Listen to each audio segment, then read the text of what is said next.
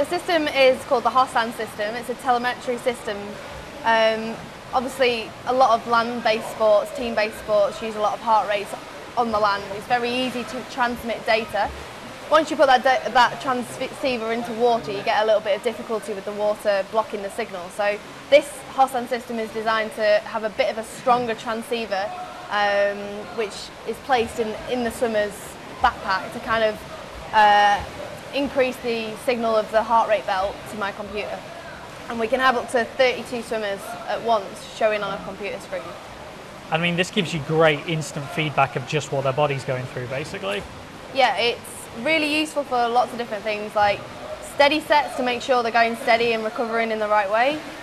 Looking at threshold to MVO2 sets are working 30 beats below max, and having it in kind of a colour scheme instead of just looking at numbers all the time. So everybody's got different max heart rates, and especially in para swimming we've got a lot of shapes and sizes that we have to cater for. So everybody's heart rate zone is tailored to their own specific makeup.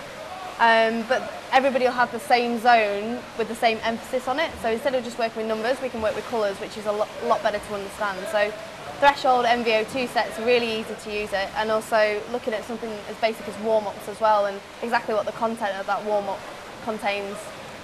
Just how much of an advancement is it to have this for swimming? Because obviously with the water it's brought problems. Yeah, it's just instant feedback. In the past, heart rate systems have been at the end of the pool, so when the swimmer finishes the length they'll take a heart rate sponge or a heart rate belt and put it on them. But with athletes like this, in the first 10 seconds your heart rate can drop by 10 beats, so you're getting quite an inaccurate measure of the heart rate. It's kind of a guesstimate. This is an instant data receiver. It takes 3 seconds from the transmitter to my screen, so you're basically getting a very instant image, but also duration of the swimming as well. It's not just when they stop, it's when they're actually swimming, so it can give an indication of pacing as well.